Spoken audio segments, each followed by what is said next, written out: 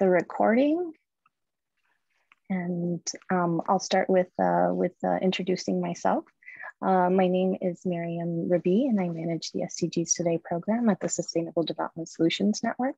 SDGs Today was launched in partnership with ESRI and the National Geographic Society in July 2020 to advance the production and use of real-time and georeference data for the SDGs. And it's a pleasure to be moderating this webinar today.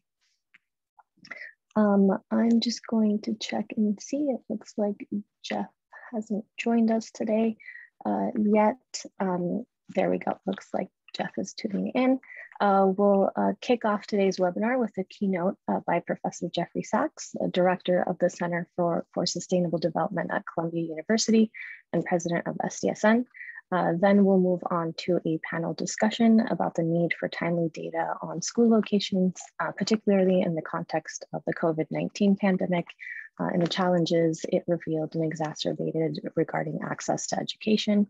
And the final segment will include 2 technical demonstrations by our partners, the humanitarian OpenStreetMap team, and Esri will walk us through the 2 platforms you can use to map a school and participate in My School Today. And we'll have some time for questions at the end, so feel free to submit your questions to the Q&A box. Hi, Jeff. Can you hear me all right? Greetings, I can. Great. I know you've stepped away from a conference to be with us, so thank you for making the time to share your insights. The floor is yours. Oh, great. Thank you. Let me just, can you open up my video? Let me see if I can do that.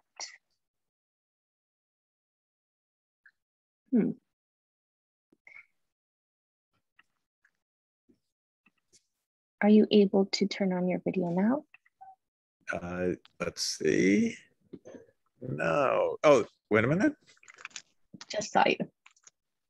Good. Great. Greetings, everybody. Great. Thank you so much, Mariam. Thanks to all the participants of My School Today.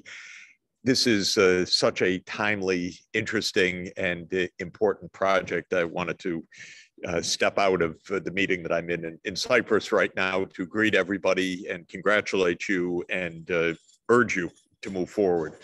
We have, of course, multiple crises, but one of them is the education crisis. In fact, Secretary General Guterres, in his agenda that he set forward for the UN, highlighted the parlous state of education today in the COVID period, and even before COVID, with hundreds of millions of kids not getting the educational services that they absolutely urgently need. COVID, of course, put hundreds of millions of more kids out of school and out of reach. And there are many processes underway, rather urgent and desperate processes to try to close the access chasm right now. Whether it is, of course, making it safe for kids to go back to school, massively scaling up training of teachers, and getting kids and schools online, connected with digital devices so that they can benefit from the online environment and also, as necessary, learn online if the schools are closed or if classrooms are connected. My School Today is a very innovative and important part of that effort. And I also want to salute UNESCO and UNICEF and ITU for the GIGA initiative, which is closely related, which aims to get all schools and all learners online, in line with Secretary General's call for universal digital access no later than 2030. And for education, it really needs to come much before that. My School Today is not only helping in that by even helping ministries of education and district officials know where the schools are, have them geo-referenced, increasingly understand the nature of the facilities, their capabilities, their gaps. Do they have digital connectivity? Do they have electricity? How many teachers? How many classrooms? Size of students, enrollments, and so forth. But doing this in two ways that are extremely important. One, today, my school today is about timely information. And second, participation, because my school today is about bottom-up participation of students all over the world, especially with the focus in Africa, to participate in this georeferencing, to learn GIS systems tools, to be able to use the information that is gathered for learning about their local SDG challenges, and learning how to use statistical and geographic georeferenced data. So I see this project as extremely pertinent and important. Next year will be a global summit on education. I really want my school today to be an important contributor to that summit, and working closely together with the rest of the UN family so that we're contributing to solutions. I would like my school today to be working closely with the ministers of education. We have a fantastic partnership in Ghana, where the minister told us on our most recent online meeting how important this information is for his policy planning, for his strategy of allocating resources between schools and sharing resources among schools, and how important this initiative is for participation and gaining new knowledge as a pedagogical device as well. I believe that everybody should learn GIS tools the same way that they need to learn spreadsheets and basic statistical tools. And this project can be a great learning device as well. So Mariam, thanks to you for the leadership, and to colleagues around the world that are participating today. I very much look forward to the new breakthroughs of this program. And of course, I'm very eager to help in any way to support your very important work. Thank you so much. Thanks for letting me join briefly today.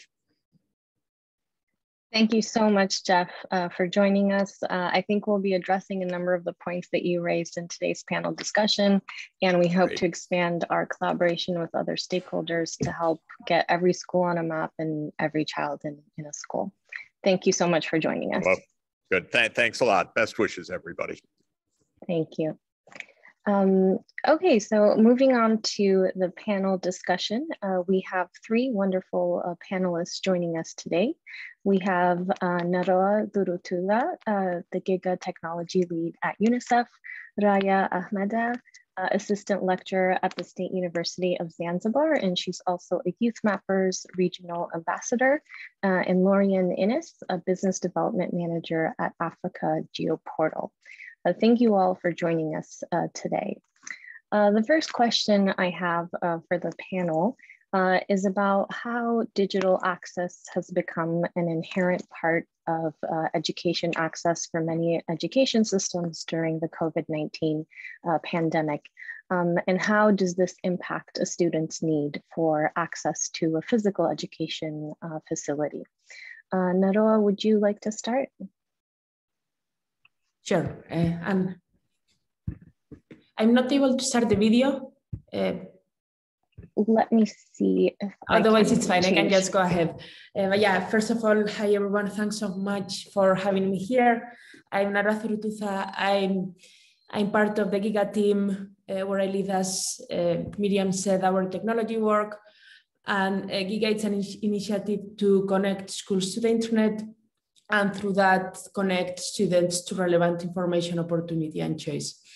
And maybe rather than focusing on the impact that COVID has created in the access to these physical spaces that maybe other members of the panel might be able in a better position to speak about that, I'm going to speak about the impact that it has created in access to content, in access to education, and how schools can still play a key role within that. We believe in GIGA, we believe that schools are not only centers for education, but are centers for entire communities. On top or in addition of learning, they are places where vaccination campaigns happen, where people go to vote, where community members gather after school hours and access different types of experiences and different types of content and services. So within that context, being able to locate schools, have a deep understanding of where they are, where are these center points for communities, and using them to, again, distribute access to learning and distribute access to relevant digital services, it's very key.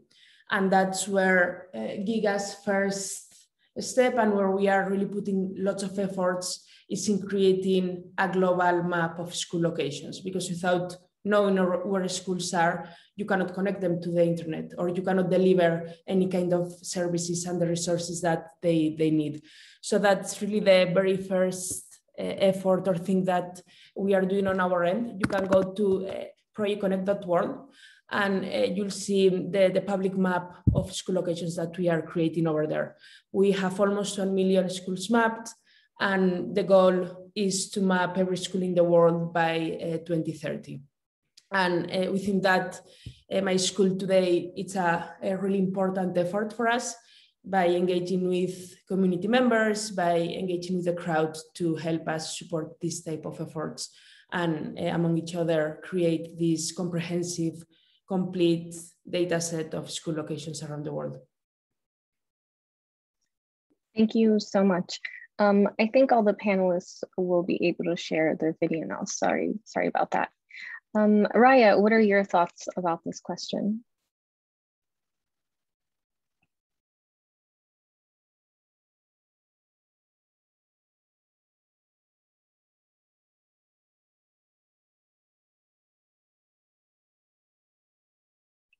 Raya, you're still muted.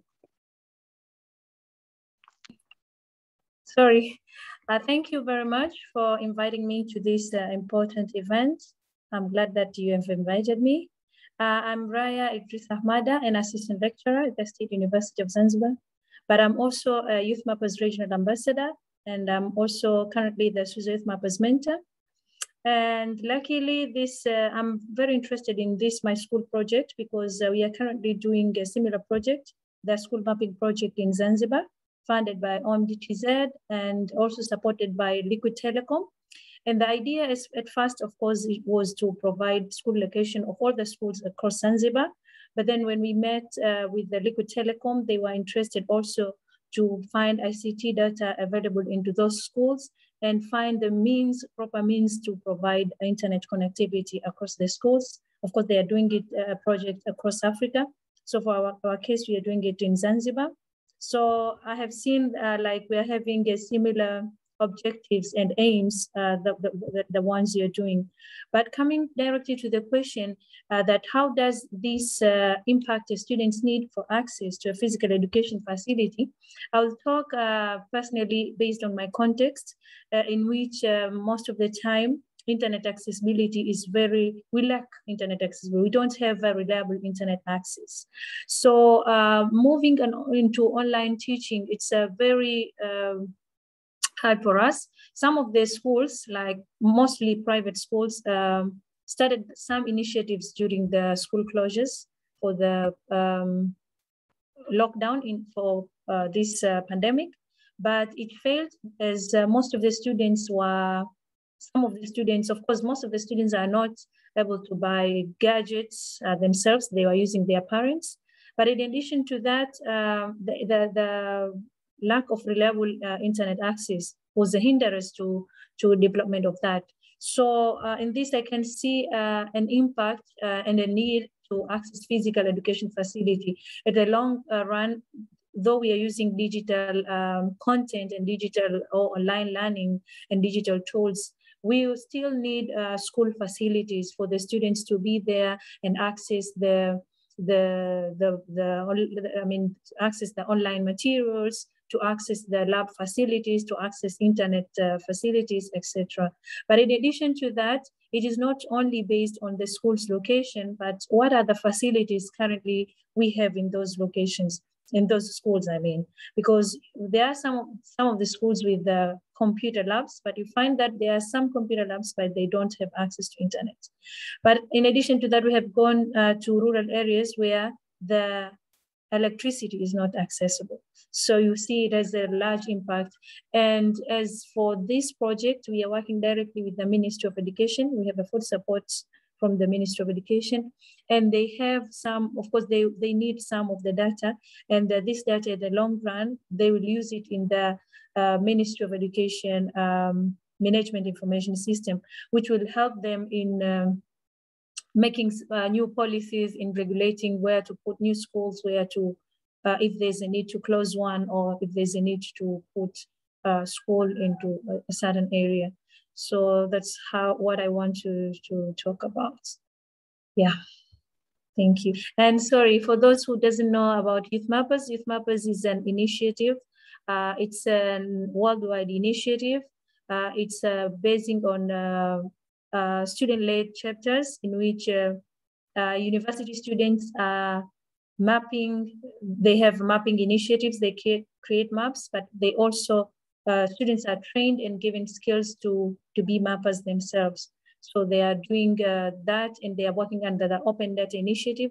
So they map the different facilities and different things, and they put that into OpenStreetMap. Thank you. Thank you, Raya. Lorian, would you like to go next? Yes, absolutely. Thank you. Thank you very much for inviting us to speak today. My name is Lorian Innes. I'm Regional Manager for Africa for ESRI, and on the panel today representing Africa GeoPortal. So for those of you who don't know, Africa GeoPortal is an ESRI initiative to support the geospatial community in Africa. And Africa GeoPortal is an online platform completely free for single users. And really what we're providing is three things. First of all, we provide tools for mapping, spatial analysis, and field data collection. And we provide learn lessons, and this is a very important part. These learn lessons are really for anybody like a student, a teacher, or a geospatial professional to get up to speed with how you can use the tools, how you can map and analyze that data. And lastly, Africa GeoPortal provides data itself, of course, and the data consists of many different sources. It includes data from ESRI, but it also includes data from other global organizations like NASA, the World Bank, also OpenStreetMap, obviously, data from FAO and others. Next to that, we also have data from regional organizations like RCMID and country data, as well as data provided by the larger user community within Africa. So Africa GeoPortal in a nutshell is all about providing geography to the community for development. And it's been used for many different goals and topics, including conservation, health, especially during the COVID-19 crisis last year, but also, of course, in support of SDG goals like equality and quality education, as we're talking about today. So coming back to your question about the access and the remote learning. So we know and we've seen that a lot can be done remotely. But we also know that a lot is lost when things are done remotely, right? The shared experience, you know, interacting with peers, interacting with the community at large. And, you know, we feel a hybrid approach is probably something that absolutely will work, especially in the field of geography for us. You know, we can do a lot remotely, but what we're missing is that the students go out and learn in the environment, right? That they speak with people about the problems and that they apply technology to help with practical applications. So this is why at ESRI we try our best to provide, you know, the learn lessons as well as the technology. And that technology can be used remotely. So it can be used online, but it also can be used in the classroom, but also more importantly, outside on mobile devices and within the community. And all these tools are provided through Africa GeoPortal. And I totally agree with the previous two ladies. You know, the schools really can function as communities, and that's a very powerful role for these youngsters going into the future. Thank you so much. The next topic is about using kind of a bottom-up approach to improve data on school locations and how that approach supports existing education-related data and decision-making processes at a local level. Raya, would you like to start and share your thoughts on that?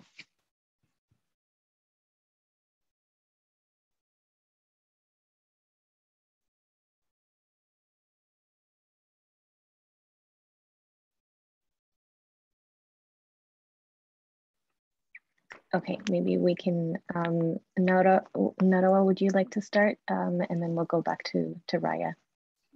Yeah. And yeah, now the video is working.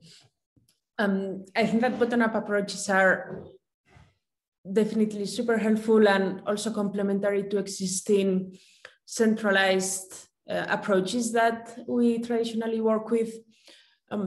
The way we've been gathering our data, it's combining different approaches, and I do believe that maybe a single approach won't solve the entire problem, but definitely will complement each other, and each different approach brings a different value to the problem. So usually the data that's gathered by governments, it means that it's gathered, it's not very timely. Usually these data collection efforts happen every few years. They are very resource consuming, both time-wise, but also other types of resources, as people have to travel to the physical locations, gather the data. And another challenge with this type of approaches is that oftentimes data is inaccurate as well. And there is no easy way to validate and ensure that the data that you are receiving, it's accurate. And if you identify errors or accuracy issues, then it's again very difficult to fix them and correct them. Bottom-up approaches allows us to work with the people, with communities, with the crowd, and directly collect this data, making it coming directly from the ground, getting the needs and understanding what are the needs, and listening what people have to say. It also adds the local ownership piece, and by promoting or by supporting this local ownership of the data, you also create an incentive for community members to make sure that the data that they share, it's relevant, it's accurate, and that it's up to date. So for us and the way we've been interacting, we've had few crowdsourcing initiatives on our end as well.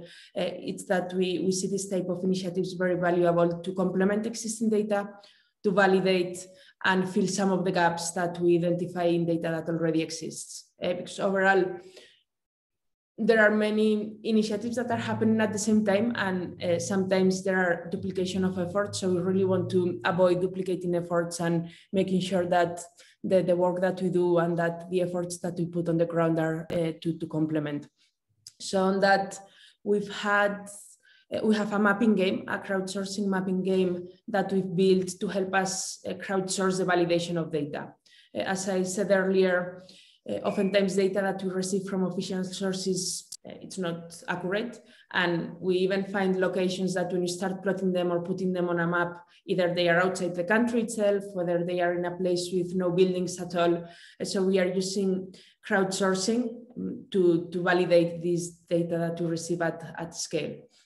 And I think that the effort that my school today is doing, it goes beyond that, because it doesn't allow you only to validate data, but it also allows you to gather new data that you didn't have before, and maybe go to communities and places that either they have informal schools or they have types of facilities that wouldn't necessarily be included in official formal data sets. Thank you.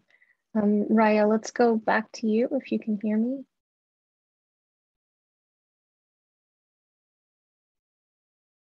Okay, maybe not. Lorian, over to you. Sure, thank you. So the bottom-up approach, I think the first law of geography really supports this. The first law of geography is that everything is related to everything else, but near things are more related than distant things. So from a community perspective, it means that people that are more involved in what happens in their own community.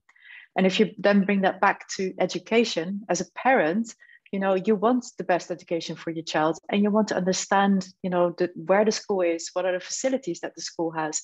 Do they have water? Do they have internet? Do they have electricity? You know, what are their social distancing policies? How do I get my child to school? You know, what is the road infrastructure like? Are there any dangerous crossing?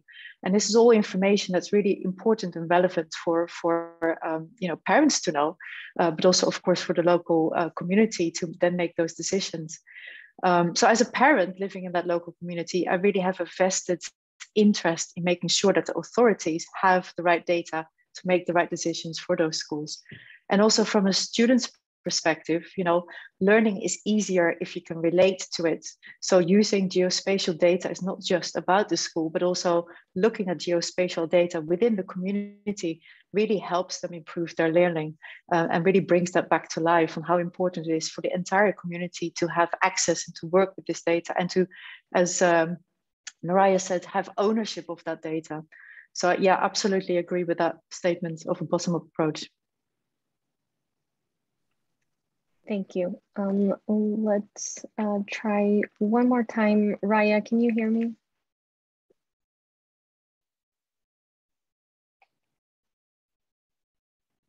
Okay, maybe we can come back to Raya. She may have. Sorry. Oh, there we go. Sorry, I had some issues with my PC. I don't know what happened. But well, coming to the second point that you have raised about the bottom-up approach, it's the best way to go. It starts with the community themselves, and those people are the ones with the ground truth information, rather than like asking this remote mappers. So it's a very good idea. But in addition to that, that we are also making the community feel like participate. They feel welcomed to support the initiative and to contribute to the data. So it's a thing, and they will be able to share that openly. And so in addition to that, this information is really helpful, especially for the parents, to understand where their children, for example, should catch their bus to school. Maybe if is it near to their homes, so that they can either walk, and what about the walking routes and building locations. So if to see if there's anything that can endanger their students. So it's really important. And in addition to that, it's not that time consuming. Once you have your gadget, you have the tools, you can simply, even a student can map his or her own school. So it's quite a good thing. Yeah. Thank you.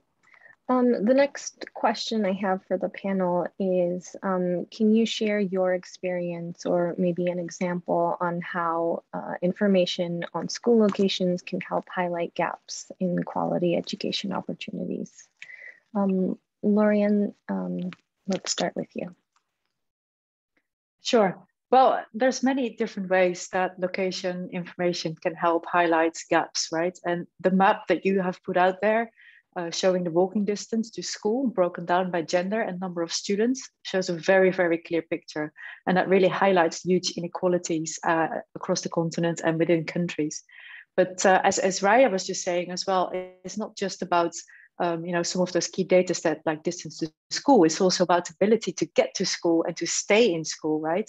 So you also need to look at things like income levels in the area, household size and demographic in general, things like employment rate, the quality of the education at the school, as well as the education levels within the area. All of this has an impact on it, as well as the infrastructure at large, as what Raya was mentioning as well. You know, is there access to water, electricity, internet?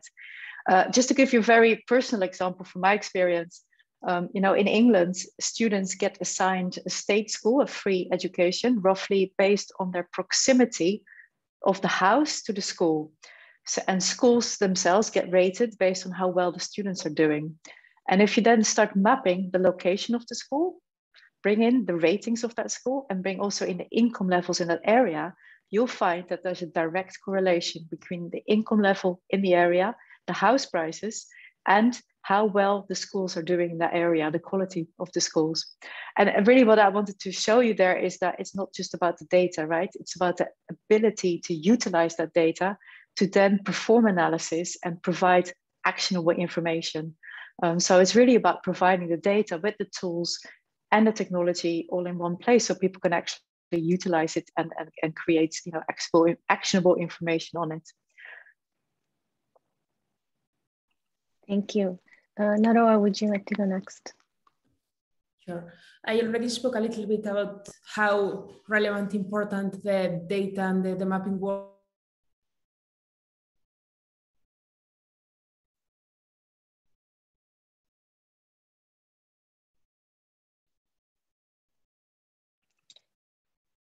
Okay, I think there might be a connectivity issue there. Raya, maybe we can move on to you and then go back to Naroa when she's back.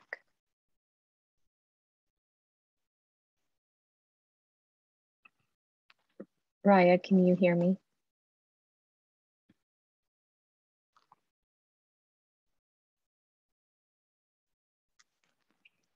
Okay, looks like we may have lost two of our panelists. Let's just give them maybe another minute to see if they can reconnect. Otherwise, we can move on to the next section and then come back to them when they're connected.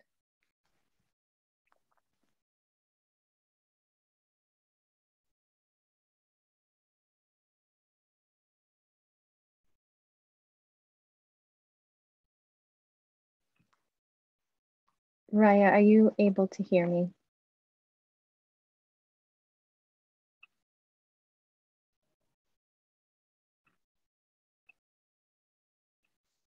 Okay, looks like there's some issues with their connection there. What we could do is maybe move on to the next segment of the webinar today, and then we can come back to the panelists with the final questions once they're back online. So the next section of the webinar, we're going to hear from Dio Kidude from OSM Uganda and project manager for Hot Uganda, and Jason Saul, global manager for schools at Esri. They're going to teach us how to map schools directly in OSM and use My School Today's ArcGIS Survey 123 to georeference a school. And also answer a few questions about the school facilities. Dio, would you like to start? Yes. Good afternoon and good evening for those coming from the different time zones that we have. My name is Dio Gracious Chibude, and I want to be sharing with you a quick deep dive in how you can actually map a school on OpenStreetMap. So let me quickly share my screen and let's get started. Do let me know when you can actually see my screen. I've done a couple of presentations before, and you find yourself teaching. We can see your screen.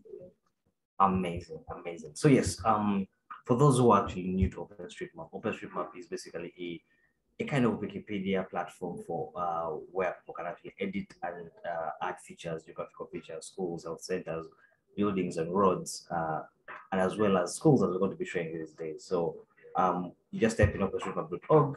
Okay, come to the sleepy map that we have here. I obviously had around Uganda, but obviously works across the world. So calmly wherever you want to actually add a school. And for this demonstration, I'll be showing you one of the areas of the schools that I'm very passionate about.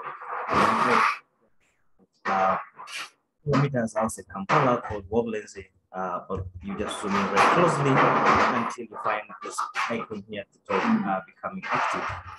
Once an icon becomes active, you can zoom into it like it is here, and then you click the edit icon. OpenStreetMap has multiple ways you can actually edit, but today we're going to be using a remote process or remote editing access using the ID in browser editor. It's an online platform, it requires internet, but it is really good, especially for beginners who are making very simple additions to the OpenStreetMap platform.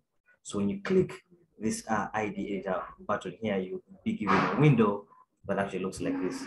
Over the years, I've actually come to learn that whenever you try to do very straight demonstrations online, always the internet can always fail you. But when you click the ID edit button, you'll be given a window that looks like this.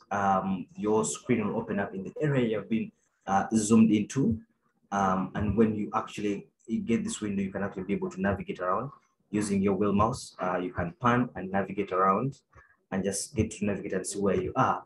And then you say, okay, right, if you know where your school is, you look at the different roads that you have, try to navigate around. But when you know the area you're mapping in, and this is what really OpenStreetMap is all about, really using local knowledge, or really just mapping what you 100% know is accurate on the ground. Now, there are multiple ways you can actually add a school to OpenStreetMap, and you can even really go into detail. But today we shall try to keep it simple to make sure that we get the really simple basics. So adding a school comes in different shapes and sizes. You can add a school as a point feature, as a point location with a single X or Y coordinate. And with that, you just have to use the buttons here at the top. When you see your window open up, you'll have the point icon, the line, and the area icon. To add a point school as a point, you just need to use the point feature icon. You just click on that point feature icon or press 1 for shortcut. I know a couple of IT gurus may always want to use shortcuts when they're actually mapping. Always keep on zooming in much closer to the area you're looking at. For this case, I am looking at around this building here. This is where the school that I do know from experience and also being on the ground, that this is where mobilizes public primary school is located. So once I do know the location of where the school is and I've clicked the icon, it turns blue, just know that it's active, and your mouse becomes a crosshair. So as you see, this just allows you to really pinpoint exactly where you want to place it. When you're actually mapping a school, you always try to place, especially the big structured schools, sometimes you just try to place the point feature in the center as best as you can. Again, don't be very super accurate, but just within the center of the school, just drop a pin. And once you drop a pin like that, it starts glowing, giving you a sense of, okay, you've dropped a pin, you've dropped a point, or you've dropped your latitude and longitude, but what does that point and latitude mean? So on your left-hand side of the screen, you'll see a feature such panel appear, where you can just simply search for school. Very simply like that, just a school.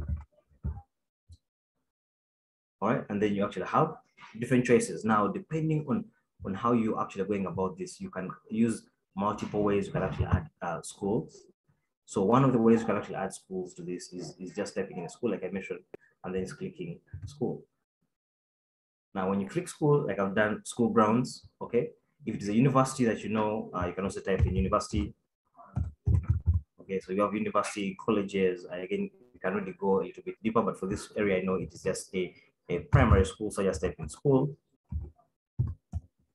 Right, and then I click school grounds. Again, you can even find more information when you click the icon here. It gives you more information of what a school ground will look like. So a primary or secondary school of pupils typically between ages of 16 and 18. So it's really good that you get that insider information before you start adding features. So in case you're not sure of where a college or university lands, you always click that icon with the eye that shows you the information behind the tag you're adding. So when you click that button, you see that the icon actually changes. It's still glowing, telling you that if you have any extra information, you can definitely add that, but the icon has now changed, knowing now that you've actually categorized it as a school. And now this is where the local knowledge comes in, and in-depth knowledge that we've talked about of, do we know the name of the school? Do we know who's operating the school, the address, the street, the different grade levels? If you know all that information, you amazingly add that. Of course, if you do not know, again, you don't need to add. You don't need to always struggle, because we believe in the crowdsourcing platform. You always put what you can, and someone else will add on. The religion, the website, if they have all the different tags, so many tags can actually be added to this.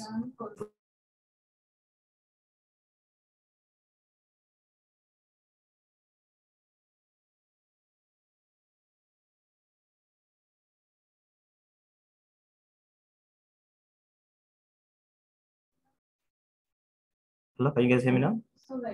Yes, we can hear you now, Dia. Oh, sorry about that. So yeah, so hopefully you can now be able to add the name of the school. So I'm going to put in mobilizes just real quickly. So you bring in the AI data. Primary school, it's a primary school, so you can add primary school. Okay, make sure you always capitalize the letters and names as well. Operator, I do know it's operated by the government of Uganda, the government. Operator type, that is government as well. Yeah. If I know it's a specific person, if it's privately owned, you can always add that and add all the way down to the different information. One other thing we do as once you've added the point feature as well, you can actually also be able to also map the buildings as well, because someone will want to know how the structure.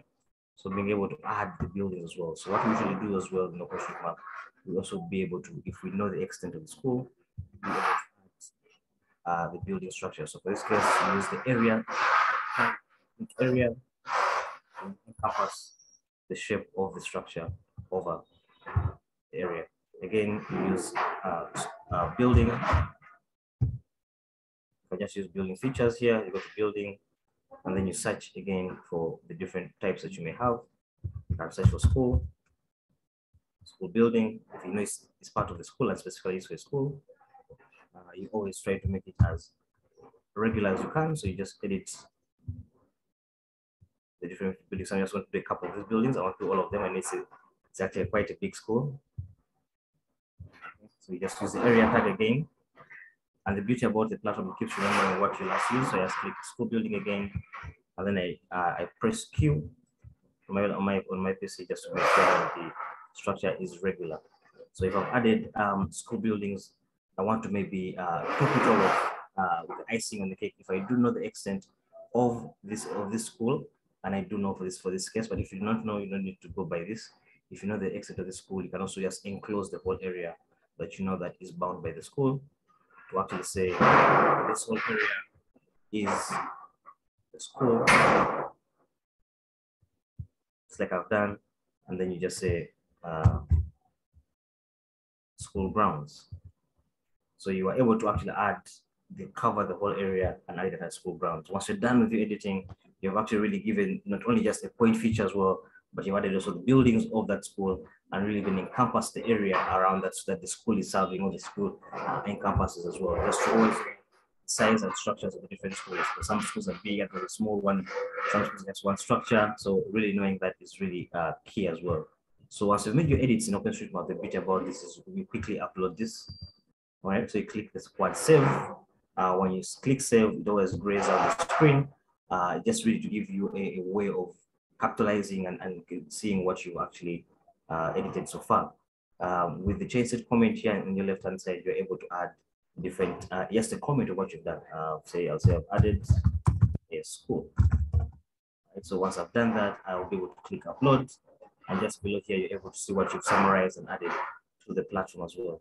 It's always good ways to click for someone else to look at your edits and review them, just in case there are any errors you've made, as we are working on this as a global team and a global world as well. So it's simply once you click upload, you give it a couple of minutes. But when you click upload here, give it a couple of minutes, and it will actually be on the map, ready to be served up like it is here right now. What is the primary school already on the map, ready to be used and checked.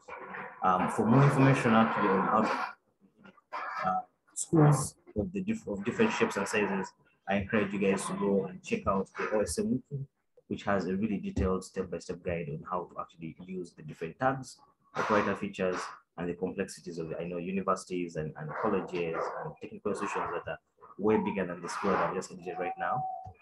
I'll be adding the link to the chat as well. But that is how simply you could actually be able to add a school to OpenStreetMap remotely. Yeah, so thanks everyone, and hopefully that was a very quick deep dive in how to add a school to OpenStreetMap. Thank you. Thank you, Dia. Jason, are you able to share your screen?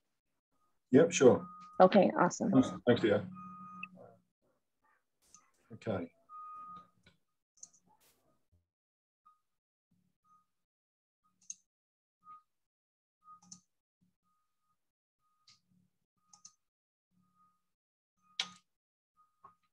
So hopefully you can, hi everybody, hopefully you can see my screen. Is that okay, Mariam? Yes, we can see your screen. Looks great. Fantastic. Okay. Okay, so I'm just going to take a few minutes now to talk to you about Survey 123 and how we might use it in also an education context, and also how we could use it for mapping schools or schools data as well. And I just want to put Survey 123 into a little bit of context, first of all, rather than just sort of seeing it sitting on its own as some sort of isolated sort of data collection app. It sits inside ArcGIS Online. And what you can see on the screen at the moment is my ArcGIS Online account in here. And ArcGIS Online is free for all schools globally, and that includes Survey 123 and many other things in there as well. So ArcGIS Online is free for all schools globally as part of our schools program. And with ArcGIS Online, just some quick context. So we have some mapping tools in here. So is our new map viewer, the ability for children and the young people to add their own data, create their own maps, incorporate all sorts of different types of maps and data into one place in 2D. We have 3D maps. This is something I've been working on for some schools and some education resources about the ongoing eruption in La Palma. And so we have, here's La Palma in here, and we've been looking at some drone data for the lava flow around there. So the ability to incorporate sort of current and almost near real-time data into a teaching lesson and a resource. I think it's really quite a powerful teaching tool. And we've got things like story maps, which are also part of ArcGIS Online. And this is a story map I created for a previous webinar for the program. And this is about where we're looking at maybe low bandwidth or offline options for using some of these tools in here. And students asked, this one happens to be about students' route to school and safe routes to school and this type of thing, and trying to get children to think about the local area and what learning opportunities can we create from that local experience in there. So I'm just going to go back to my main ArcGIS Online page. So Survey 123 is simply an app inside ArcGIS Online. And so you can see here's my story maps, and there's my 3D scene viewer, my map viewer, and here's Survey 123. So I click on Survey 123, opens up for me, and I can go and choose to create a new survey. And Survey 123 is about collecting data, sometimes on a mobile device, sometimes via a browser. It just depends what we want to do. If I click on New Survey, I have different options. I can start to go and create a survey, some templated ones. There's a desktop-based version of this, which is maybe sort of more complex. You can ask more complex questions with Survey 123. And I'm just going to go back and this would be starting on a blank survey form. So the idea here is actually I can start to create my survey form as I want. I can construct questions from this list on the right-hand side. As good practice, I always like to start with a map, because we're usually collecting data about a location. And all I did there was pick up the map and drag it over here onto the left-hand side. And I can then start to ask, so I can start to say, where are you collecting data? I can zoom into whatever location I want to go to. I can set the type of map. I can collect points, lines, or polygons as well inside Survey 123 as well. And so this is my first part of my question in here. I can choose to actually make this a requirement for filling out the form, and you can see other options in here as well. And this is essentially how you start to actually work through your question. So I can add in, maybe I can pick this up, take it over, drop it on the questionnaire.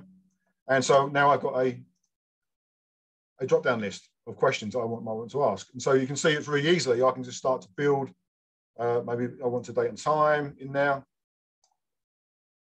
And we can just start to construct our survey form. And one of the other interesting things you put in here is an image. If I can see image, where is my image gone? There we go, straight in front of me. And so on. And so I can move through this, the design phase of my questionnaire. I can save it, I can preview, I can publish it as well. So we can preview this, and we can see what it will look like on different devices.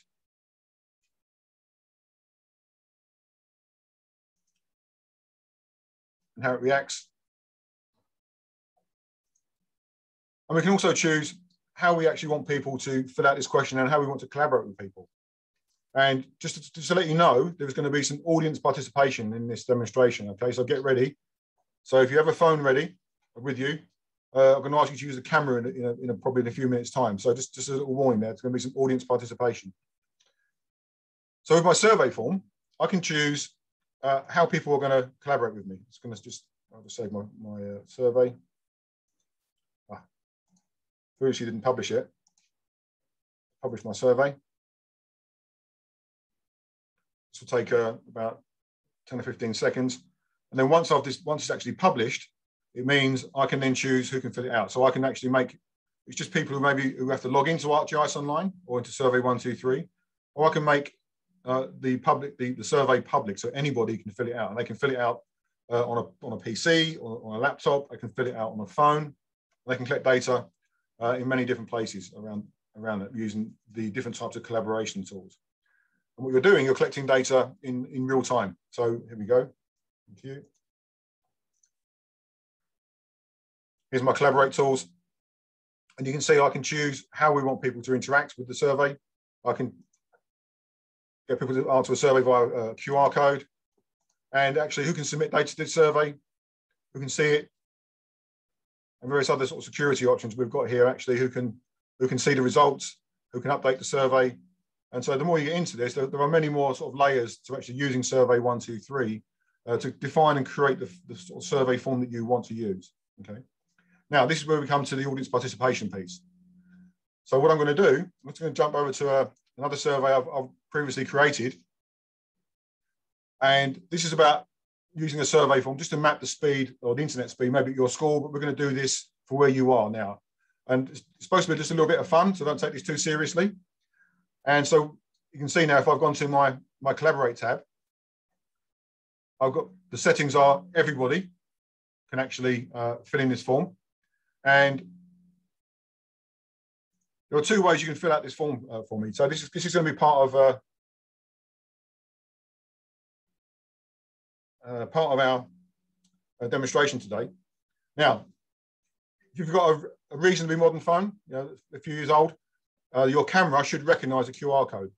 Okay, so I'm going to use my phone first of all, and I'm going to just point my camera app at the phone. It recognizes it, gives me a link, I open that up, and there's my survey form open for me. So if people can do that and fill out the form, that would be very useful. Otherwise, we won't have any data to look at later on in the demonstration. Now, if that doesn't work for you, in the chat window, I'm going to put this link, which you can click on, and you can fill out the form. Now, the form asks you to estimate, to locate yourself or your school, where it depends where you are, estimate your internet speed, and also, if you want to, if you think it's appropriate, take a picture out. What can you see? Take a picture of your workstation, or what can you see from your window? And I'm trusting you all to be sensible with this, please. So I'm going to go and do a question now. So I'm going to use my phone, and I'm going to locate myself, allow me to use the location. And it's going to go back to the survey. Let's find that location. And I'm going to estimate my internet speed. It's done. And I'm going to take an image of my workstations. I'm talking to you guys. I'm going to use that photo, and I'm going to click on submit. Now that data's gone from real time from my phone. If I now click on the Analyze tab, hopefully it's more than just me taking part.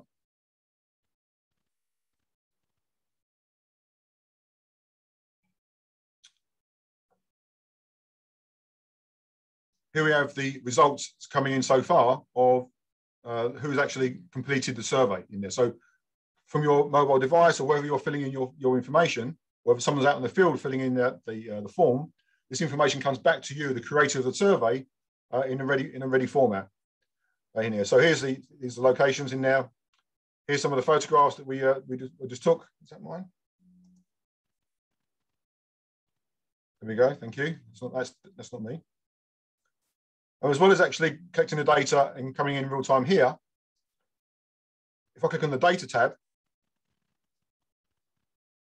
I get other options as well. So here we go. That's great. So we're starting to see some where we are, people around the globe.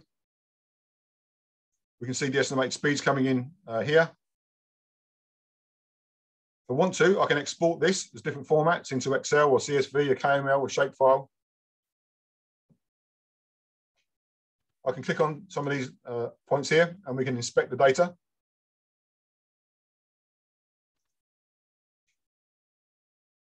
It's much better than my view. So the ability to really interact with the data here, but we can also go a stage further than this. And if I was to click on opening map viewer,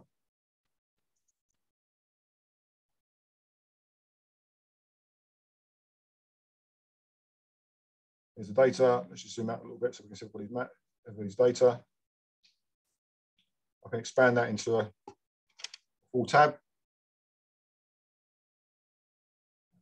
And I can immediately start to go and map the data.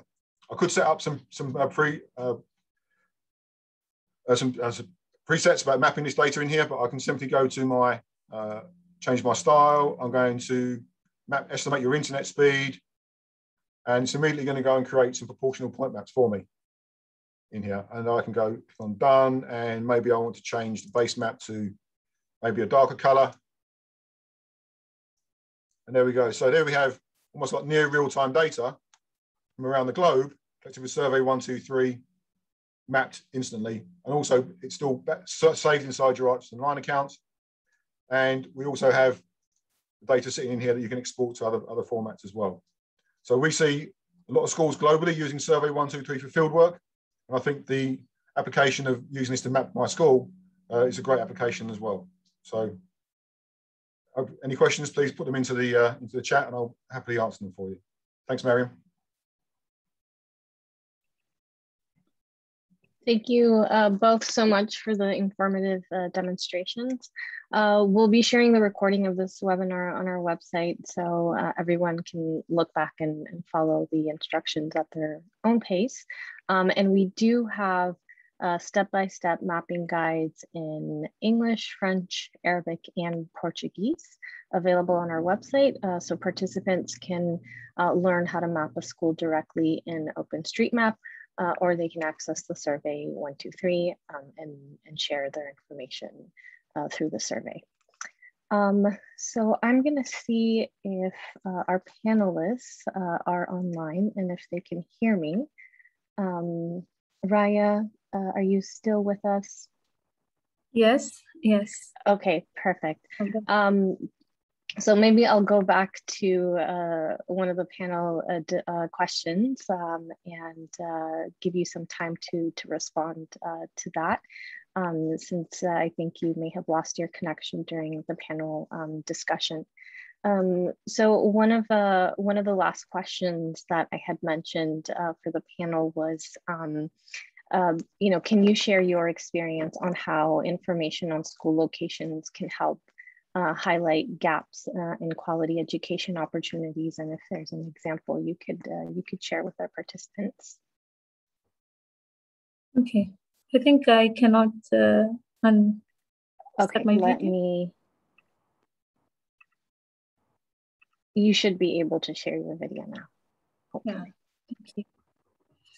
Okay, I will personally talk on the project that we are currently doing, the school mapping project for the case of Zanzibar. We are conducting with the SUSET mappers. We are collecting data to promote, and the main idea is to promote further and future initiatives in Zanzibar around ICT and STEM learning. So basically, as I have said before, it's not only about location, but we are looking at how this data could be meaningfully used by, for example, the Ministry of Education and other organizations like those who come and provide help and come up with the education projects to facilitate STEM learning and to provide internet connectivity into our schools. So we are actually involving other stakeholders to help them also to be able to do what they are doing. For example, there are different EdTech projects that have been conducted in the schools of Zanzibar. As we know that the school facilities or the schools themselves were in poor condition. But you find it, some of the schools, even if the projects come, some of the schools are given priority. So it's also a good idea to map the schools, but with the facilities that they have, also with the current initiative that have been done to those schools. Otherwise, the government will not be able to visualize or to understand which schools have been have been gone or have been undertaken which development projects. So the idea here is what I'm trying to say is in addition to the school's location, we are also looking to other attributes that could help those stakeholders who are working directly with developing education. Of course, for this case in Zanzibar, but it could be for any area that it's worked upon. So that is the main concern. So I was looking into integrating these things that my schools today is doing, the geoportal and S3. We could build a collaborative project or collaborative initiative in which the students are not only collecting the data, because now we are having the data needs to be analyzed, the data needs to be visualized. So the government, for example, it's much easier to show a visualization map to the government than sending the raw data, which is really hard for them to understand. But what we are trying to do is once we have the data collected, then we need to equip the students with these visualization tools and skills so that they come up with something innovative out of it. So I can see that this will help in making, will help the Ministry of Education, of course, and the government in making informed decision, because now we are having real-time data of the schools. So I see it in that angle. Thank you. Thank you, Raya. It looks like Naro had to jump off and is not online with us. So if there are any questions for the GIGA initiative, I'm hoping that maybe some of our colleagues who are online can respond in the chat. Before we kind of wrap up the panel discussion, I wanted to see both Raya and Lorian if you have any final thoughts you wanted to share with our participants. Thank you. I think we have raised a lot of very important points, and it's all about collaboration. It's about the community and about enabling the students locally. And I think, you know, the tools that we discussed, they're all available. The will is there. So I think it's a matter of making it happen. And as Raya said, you know, we're happy to collaborate and provide the platform where people can share that information, do more with it, and provide it as a platform, you know, for schools to utilize for learn lessons, but also to disseminate that information, not just to the community, but also back to decision makers and help them formulate policy. So I think all in all, from my perspective, I'm really looking forward to next steps. Thank you. Raya, do you have any final thoughts you'd like to share? Well, yes, of course, it's the same regarding the collaboration. Luckily, on my journey, I was able to meet some of the guys from the geoportal, and I met some of the people from IQS system. And luckily, my university has asked or has requested for IQS system donation, because I have seen that one question here. It showed like why we are using this, why not using open source tools? Because mostly, for example, for youth mappers and other open data initiatives, we are using, or we are using open source tools. And it's really hard for us like to use commercial tools. But one of the way that we could look into it is to how to make this collaboration active and see how their programs could help our students, so that they gave some license in terms of grant, so that we teach our students these tools of theirs that are not open source. So we can kind of look it into collaboration. And in addition to that, I was thinking like there are so many initiatives that I have seen now regarding the school mapping thing. Of course, everybody is doing it his or her own way. Maybe we have different contexts, we have different thoughts, but I think it's also very important for us to work and come up, because we are most of the people are collecting the same information, same data, but they use different tools, they are in different locations, but maybe it's a good idea to come up together and see what we are missing and then fill it, rather than reinventing the wheel every time everybody's collecting the same data. So yeah, that's what I wanted to add. Thank you so much, Raya and Lorian, for sharing your insights and your experience with us. Looks like we do have some time for questions. And before we jump into the Q&A session, I just wanted to remind everyone that they can connect with us on Twitter, LinkedIn, and Facebook to stay up to date about the call to action and future events. We've also created a Google group for those who are interested to participate and collaborate with us. And you can visit our website at sdgstoday.org to find more information and access all the resources we have available as part of the call to action. My colleagues will include all of these links in the chat as well.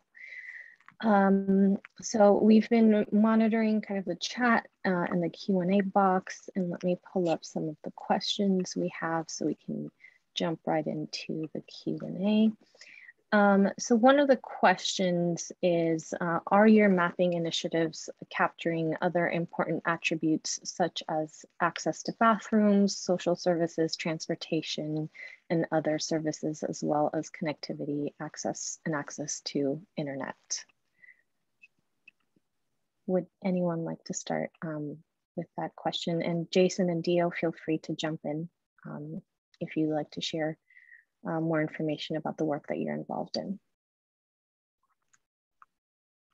I mean, I don't know if I can answer this question. Oh, go ahead. Yeah, I was actually going to say yes. When I did share the link to how we map actually the schooling in OSM, it actually gets really detailed. We ask about the schools, name, the fees they have, the access to housing for teachers, the number of classrooms. We can even go down to the number of desks that they have. So OSM is really open to actually expanding even the attributes of the house. In short, yes, it's something we can go deeper on, but even with the different tools that we've shown today as well, they are very flexible, like some of the tools that my colleague as well has showed, Jason as well, where you can actually build your own form as well. So when you have really contextual questions that you want to add on top of the already existing questions people are asking, it's something that you can definitely keep doing. And yeah, sharing it out there. So I would say yes, at least we try to go really deep, especially when you talk about access to housing for teachers, at least access to fees, internet access as well. Something we're definitely looking into as well.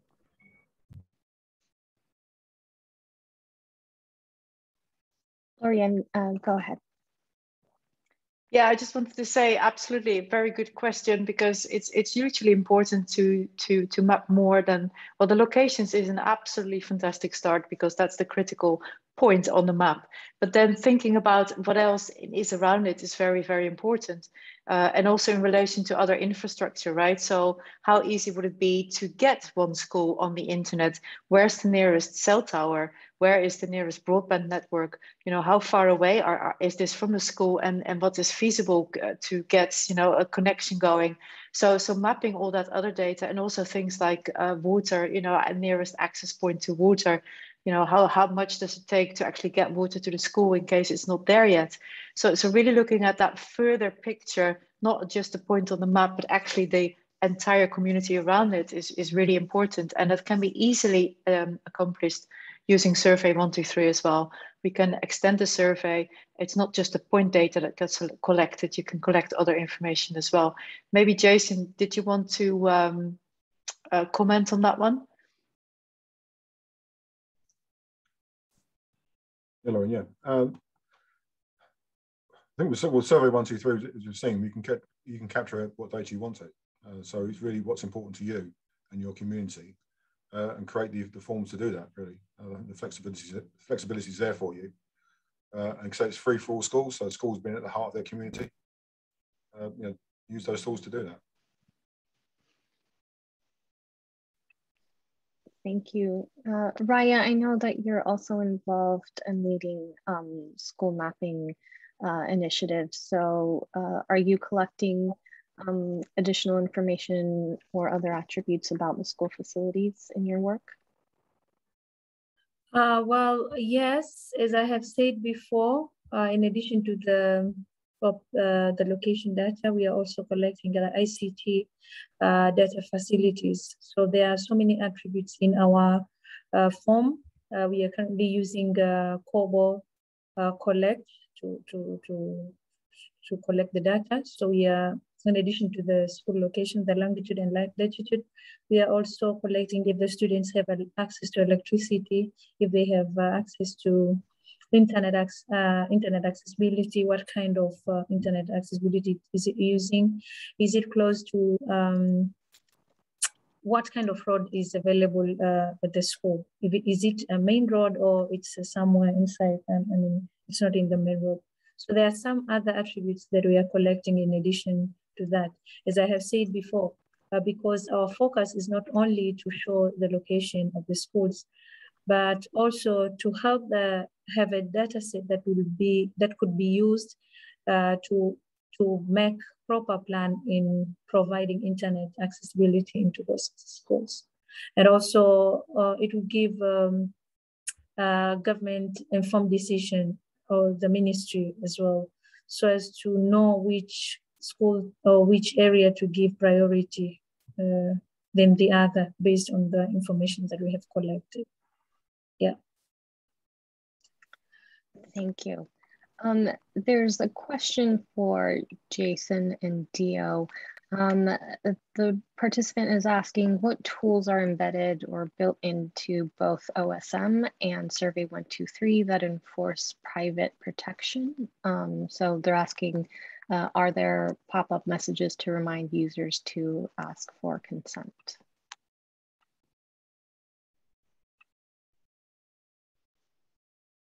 Sure, maybe just to take on that.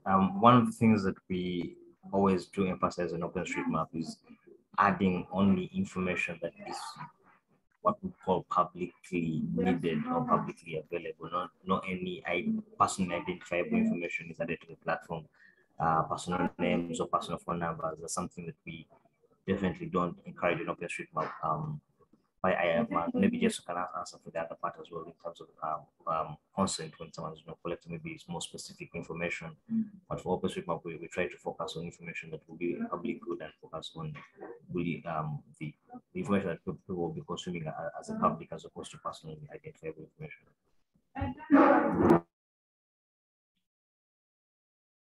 Yeah, hi Mary. So yeah, similar with Survey 123, you've got really quite fine-grained control over who can actually access the survey.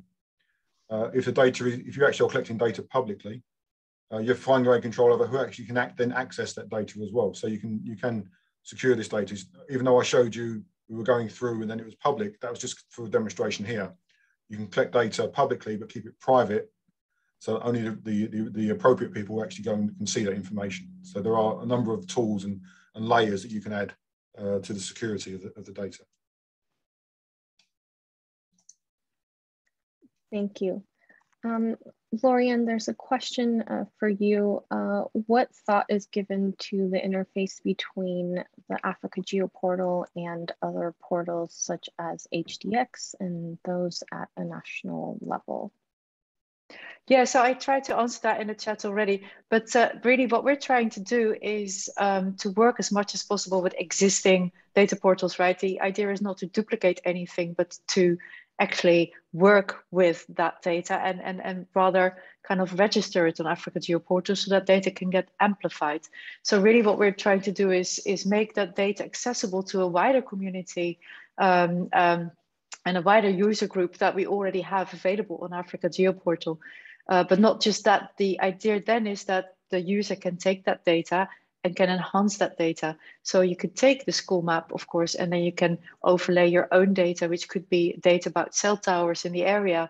You could add, attributes. You can go and collect your own data out in the field and add that to the map as well to make that more relevant and share that out again to the wider community. So it's all about amplification and making the data accessible to a wider audience, right? So yes, we do absolutely work with national portals as well as much as possible. And if people have data on other portals, then we work with them to see how we can get that data in Africa Geoportal or link to it by preference, obviously. Great, thank you. There's another question, and I think this may be relevant to everyone. And that's if you're willing to work with partners outside of the UN ecosystem or ministries to help fill both the kind of the data gap on school locations and also the digital divide.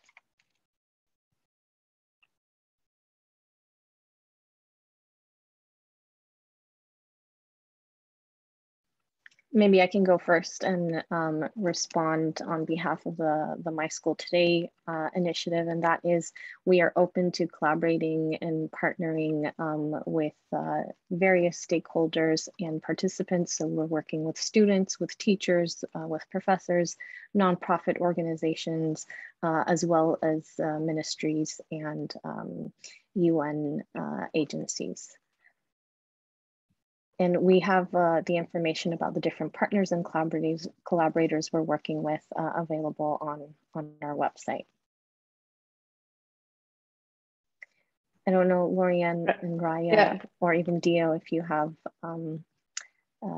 any experience and if you can share that with the participants. Yeah, Raya, sorry, Miriam, we work with a large number of different entities, and that ranges from non-profit organizations to education institutes, research institute, as well as national governments and global organizations, as I mentioned earlier on in the beginning of the panel. So we are open to work with parties. We also work with youth mappers. We work with women in GIS. In Africa. So we really want to make sure that the technology is utilized and really at the core of what Esri does as a company is to try to improve our living in this world through geography. And we do everything we can in our power to help people learn about geography and how to utilize those tools to make the world a better place for all of us. Yeah, and also maybe just to add on to that as well. Yes, we as a material OpenStreetMap team and OSM Uganda do work very closely, not only in the national organizations, but even the local CBOs as well, because they CBOs and districts at the lower level, because they even really feel the need for this information at the lower grassroots to really come up with active projects. One of the projects we did as what in 2018 was really around OSM in schools, where we were trying to really break that digital divide of equipment. We talked about this here in the call as well, because one of the main reasons we actually map in these schools is to bring services closer. That is power, that is internet, that is equipment. And we were we did a pilot around how we can work with schools to actually share equipment, because one of the things we thought of, and something that I personally saw, was we had some laptops and some smartphones to share around, and we had to make a decision whether to give one school or the other. But then we said, why can't these schools actually just share,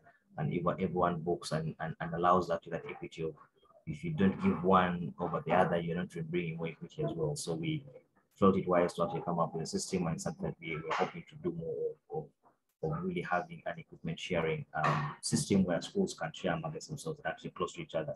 And so being able to actually map out the schools that will allow us to be able to map out or stress out those efficient routes that we can be using to be able to reach the schools more effectively and efficiently. So it's something that we definitely see, not only working at the big national level, but even at the local level, really being able to use this location information to deliver services closer to the students and the teachers and even the institutions around.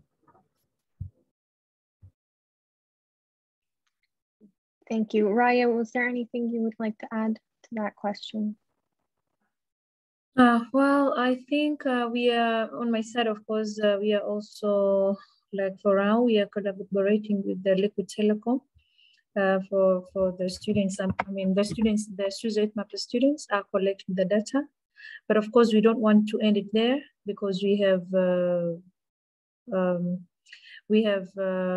agreed with them that we are going to share the data. But in addition to that, we are, as youth mappers, we are also going to upload the data to the OpenStreetMap.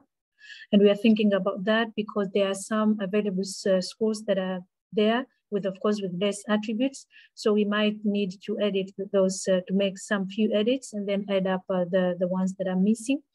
So in addition to that, we are also planning to, and we are open to collaborating with the S3, for example, and GeoPortal and other organizations that are willing to train our students so that they come with the ideas. Now we have data, then what? So the next thing is we also want to train our students to be innovative. So what innovative solutions that they can propose based on the data that they have collected. And most of the students are actually coming from my department, which is the Department of Computer Science and IT.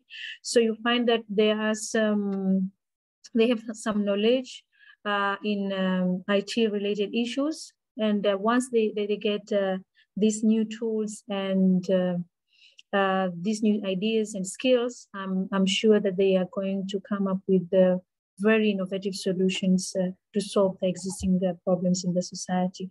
And of course, to extend this project, because currently we are doing it in Unguja Islands, but we want also to go to Pemba and then extend it to the whole Tanzania. So, I mean, of course, this, my school today can help, but as a point, there's one thing that I need to speak it out. In my area, the students, school students in the schools are not allowed to go with their phones. They're not allowed to be with their smartphones. So you find it, this mapping initiative for now, it is at the university level because it's there that you find the students with the gadgets. And with that, we are also having some issues because some of the students are not having smartphones and some of them are having smartphones, but they're going out to the field, but then they don't have, they drain charge easily. So they don't finish their work and they say like, I couldn't finish because I don't have this. So we are also planning to extend this to buy smartphones, especially for data collection and buying some of the tools that are needed for data collection so that we have it in our for data collection. So it's specific for data collection. We are giving them specifically for doing that.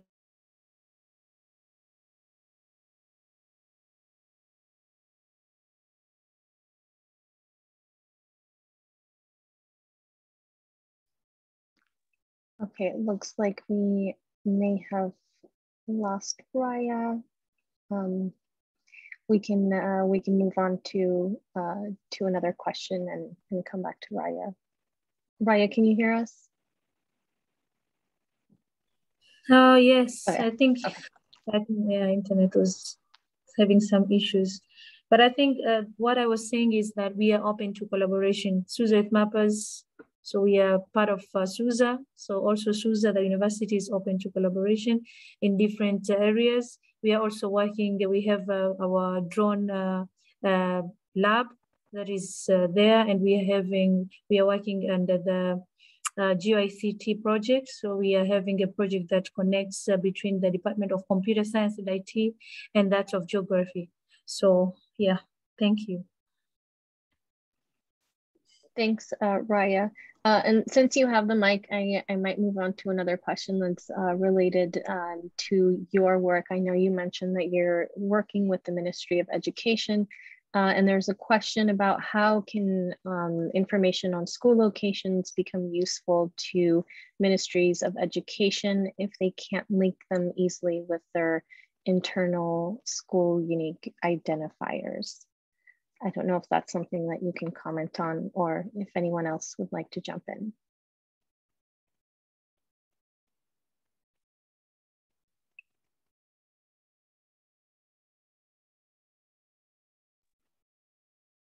I think Raya may have lost her connection again. I think yeah, ahead, just to go into that one. From a technical perspective, it's possible to merge data sets. It might need a little tweaking, but you know, it's something that it's doable. I wouldn't say it's easy, but that depends a little bit on the data itself and how it's structured and organized, and also how the data is collected. But I'm wondering if Jason wants to comment on that one as well. But it's I wouldn't see it as a hurdle, because at the same time, you know, you're doing a data cleaning exercise, so to speak, to make sure that the data is updated, and data cleaning exercises as well always take a little bit of work, right? So I don't think it's an obstacle that should put everything on hold.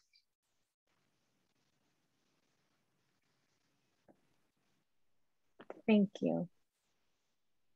I don't know if Raya has connected again, but we are reaching the end of the webinar. So I wanted to give all the presenters the opportunity to share any final thoughts or comments.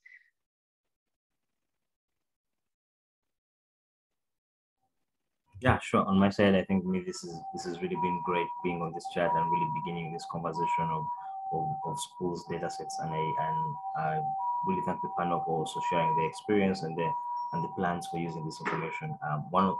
I'm a very passionate person about when it comes to schools, because I know schools are really a pillar of growth of the country, but even the communities around as well. So for me, I truly believe locating a school, giving them a voice, is one step forward as well. And also really using that information to bring services closer and improving the quality of education and really breaking that digital divide. COVID has really shown the divide we have with some schools, you know, really having online learning and making it seem very easy, while other students, you know, didn't even have an option to have that, you know, going back with the radio, which is also very hard to find in some places as well. So for me, I think this conversation of getting schools on the map, giving them a voice, really brings those services closer, at least gets their voice heard. And for me, this is really exciting times, and I'm very excited to be part of this.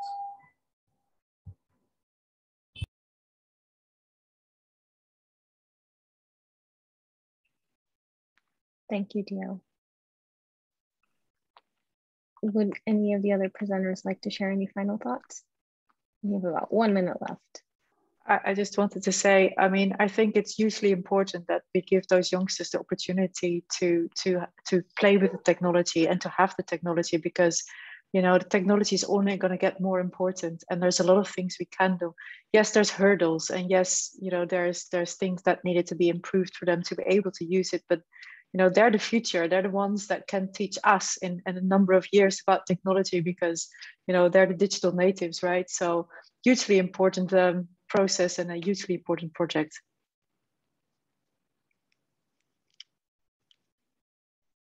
Thank you, Lillian.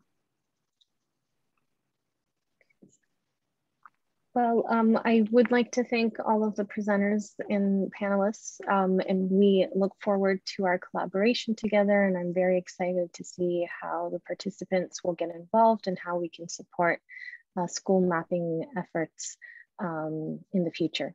And a big thank you to everyone who participated and tuned into the webinar today. As I mentioned, the recording will be available, so please do check back on our website and explore some of the other resources that we've made available as part of the call to action. Thanks once again, and goodbye, everyone. All right. Thanks, everyone. Bye. Thank you.